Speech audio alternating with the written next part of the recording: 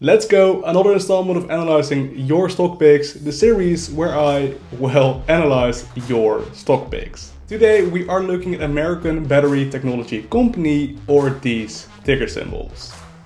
A company overview.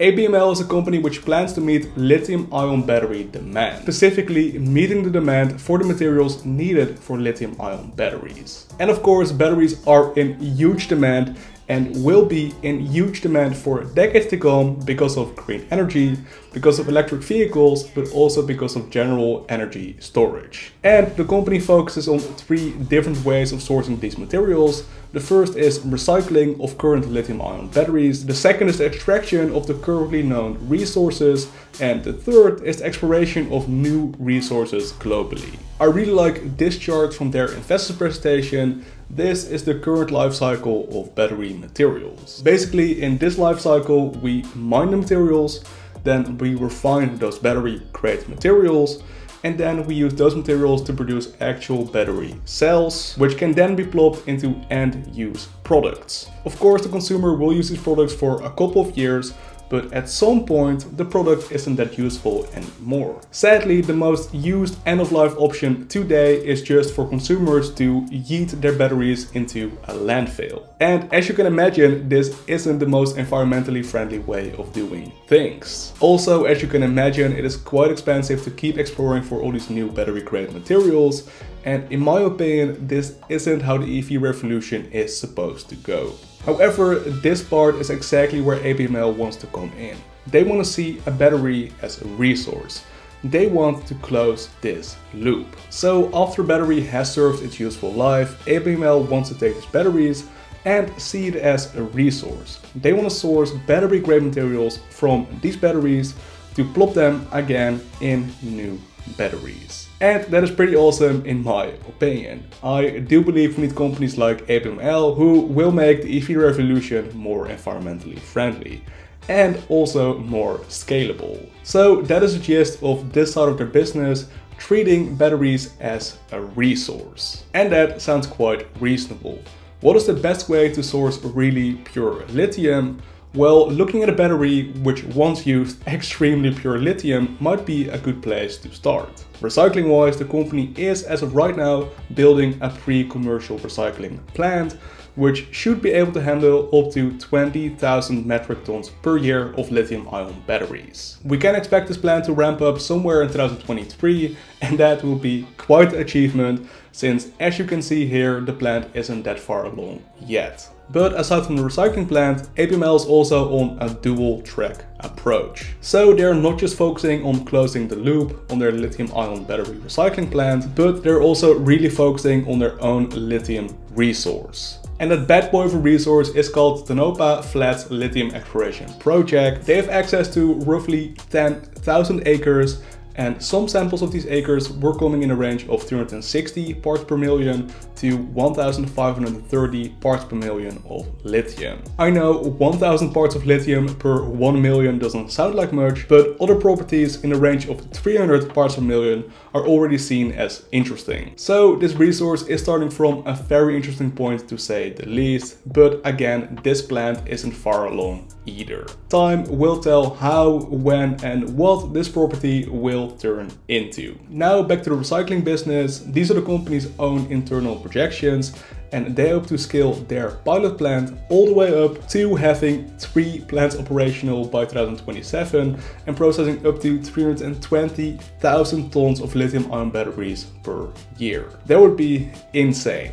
320,000 tons of battery grade material would be extremely lucrative, since, well, battery materials are already trading at insane prices. However, how likely that scenario is of course for you to decide.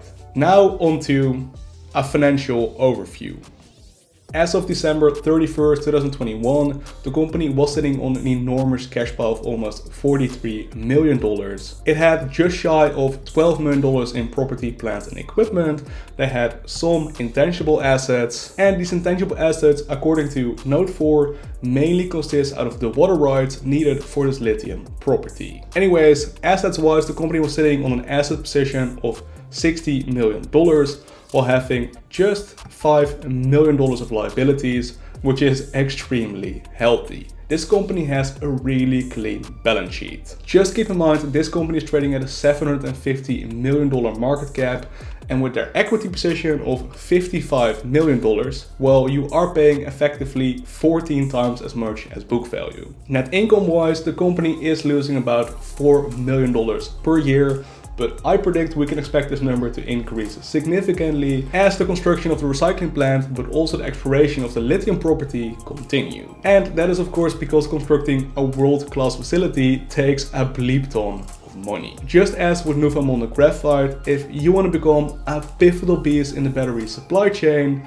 well, you gotta invest a metric bleep ton of money first. I do want to highlight this. During 2020, the company had about 450 million shares outstanding, while during 2021, the company had about 650 million shares outstanding. That is an increase of almost 50% during just 1 year. And with 50% dilution during 1 year, that means that you as an investor lost about 50% of your equity in the company. You as a shareholder need to determine the future value of a company, including future dilution. So this is just something to keep in mind. The last thing I want to highlight about ABML for this general overview is the management. In my opinion, these two are the most important players of ABML. Ryan Melsert is a former Tesla engineer, and there is a lot to find about him. And since he is the CEO of one of your potential investments, he is very interesting to research. Next up, Andres Mesa, which is the Chief Operating Officer, and he has quite an interesting background at, for example, Apple, so I hope you guys enjoy reading up on them. My opinions. And well, like I said during the company overview, I love what this company is doing. I am 100% convinced that battery material recycling is a much needed part of the EV revolution. And to be fair, I especially like how this company is tackling this problem with their dual approach. However, full transparency, ABML is not a part of my current investment portfolio, and I do not believe I will invest in the company for the foreseeable future. But why is that? And well, first of all, I do not know enough about the company to invest at this moment in time. I don't really know much about their future cash requirements. I don't really know enough about their timelines associated with their plans, and I don't really understand their competitive advantage either. However, all that is solvable by doing way more research, but I'm not doing the research right now either. And that is because I'm already balls to the walls invested in a certain graphite company called Gratomic. Let me say it in this way, my future net worth is heavily tied to the success of Gratomic, and to be honest, I like it that way. And that mainly has to do with the price. You see, Gratomic is just a $90 million company with the potential to output hundreds of thousands of tons of graphite over the next couple of years. And for Gratomic to become the 10-bagger I want it to be, well, it just needs to grow to slightly less than a $1 billion market cap, which, keep in mind, is just slightly larger than ABML's current market cap. And for ABML to give me those same returns, it would need to grow to become a $7.5 billion company. That is about 85 times as large as Gratomic currently is. See where I'm going with this? For me, Gratomic is just a better value proposition than ABML. And to be honest, I believe Gratomic is a way better value proposition than almost anything on the market. However, keep in mind, for you, ABML might just be the best stock ever to invest in. Investing is rarely black or white, and that is why investing is so freaking interesting. I truly hope you guys enjoyed this video, and I also hope you guys got some value out of my thoughts and opinions. And with that said, thank you so much for watching. Peace.